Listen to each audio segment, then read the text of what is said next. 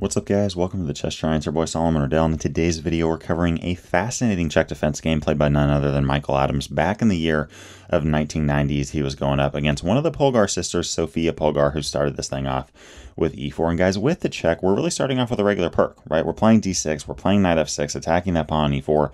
But now against knight c3, we're not playing the regular main option of g6, looking to fianchetto our bishop, but instead this move of c6, which can support b5 later on in the game.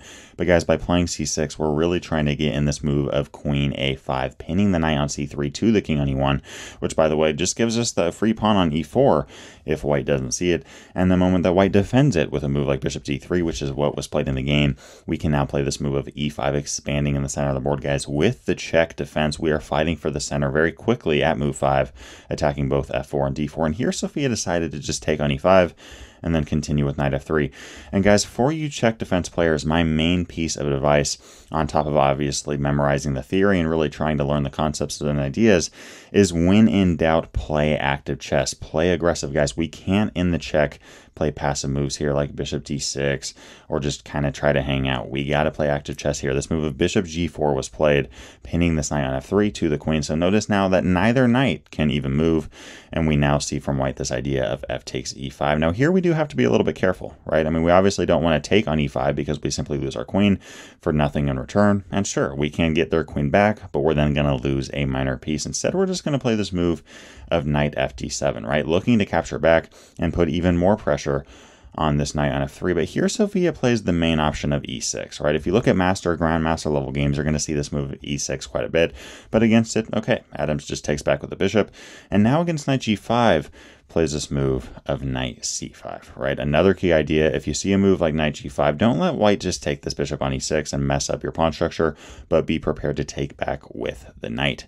Here white decides to castle kingside. Sofia really trying to play some active chess here, putting some pressure on f7, but Adams here just continues with knight bd7. And yet again, this move of queen h5 from Sofia Polgar. I mean, talk about a ton of pressure on f7, but guys, here Adams keeps his composure. He's like, look, you are looking to really put some pressure on f7, and you're also threatening this move of knight takes e6, right? I mean, just for example, let's say black here plays a move like a6, white can actually take on e6, right? The whole idea being that we can't take with the f pawn because it's pinned, and we can't take with the knight because it's pinned to the queen on a5. But guys, against this move of queen h5, there's no room or need to panic. Instead, we're just going to play this move g6, right? Kick this queen out. This queen is very dangerous, eyeing both our king really and our queen on a5. So okay, let's kick it out. And against a move like queen f3, play castling queenside. Many of you are probably wondering, why can't white just take this pawn on f7? Well, that's actually exactly what white did. But guys, Sofia lost this game very quickly because of it, because we're simply able to capture off this knight, play knight takes d3, and now the key idea, bishop c5 will check, guys. For you Czech players, guys, this is one of the key squares, if not the very key square for our dark squared bishop in a ton of lines and variations, covering from all the way to a7 down to this king and key square of g1. And guys, here white surprisingly plays this move of d4. Notice what happens if white instead plays this move of king h1. Well, now Adams would have been able to play a move like rook hf8, simply attacking this queen. And guys, here white's simply going to lose the queen or try to save it, but there's no way for white to hold on to this rook, right? In fact, in this point of the game, we're simply having mate in 1, and this queen is not defending this square. See, all going back to this position, if white plays a move like king h1, Adams is able to drop a rook on f8, and we're simply winning. So instead, we see the idea of d4, and the whole point of this is that once rook f8 is played, queen c4 is now seen on the board. And guys, this pawn on d3 no longer exists because we gave it away.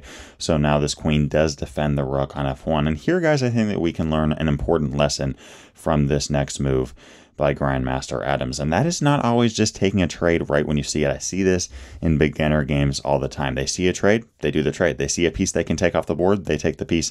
Guys, we shouldn't always do this. Now, there's times that we should trade. There's times that we should take a piece off the board. But guys, in this case, if we take on f1, white's simply able to capture back, and we're not going to get the same advantage that we could have if we simply take on c3 first. Whole idea being, if you see a move like queen takes c3, we actually have a mate in 1, right? I mean, this queen is babysitting this rook on f1, and white's entire game depends on it. And here, if white plays a move like b captures on c3, again, we're not just going to play the easy move of trading down, but instead just offer white our queen. We're going to play queen takes c3 again. White cannot leave this rook, or else they're simply going to lose the game in one move.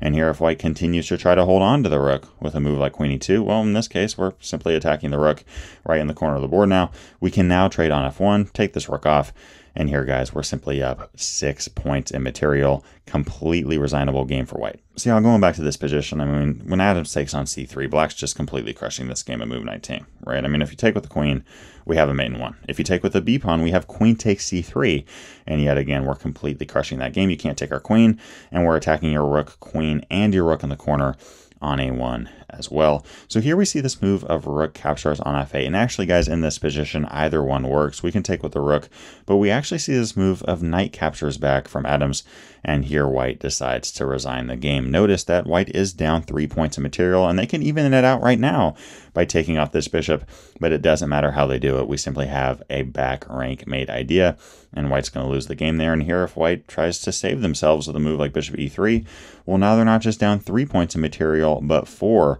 followed by a move like queen c3. And guys, this position is simply over when you look at those top tier players. Guys, very nice game from Adams, guys, in the Czech defense. Very hyper-dynamic system. We have to put the pressure on white. And guys, sometimes that means giving up a pawn, right? I mean, going all the way back to this move of queen f3, a lot of players here would start to be really worried and try to hang on to this pawn at all costs, maybe start to freak out and play a move like f6, right? Whole idea being if knight captures back, we can take back with our knight. Guys, here we simply castle queenside. White can spend all the time they want winning that pawn. We're the ones that are now going to attack white's very underdeveloped position, right? Attack that king, and now with these rook f8 ideas in the air, Adams went on to win this game very nicely. Thank you guys for watching today's video, and special thanks to everyone who has become a patron. My goal is to make this chess thing go full time, and y'all are helping me create better chess content and drop it more often. If you'd like to learn the theory behind the Czech Pirc, click that video to the left. If you'd like to see my entire openings playlist, click that playlist to the right. Leave a comment down below to let me know what other videos you'd like to see covered on this channel, and as always, I appreciate you guys. Thanks for watching. Peace.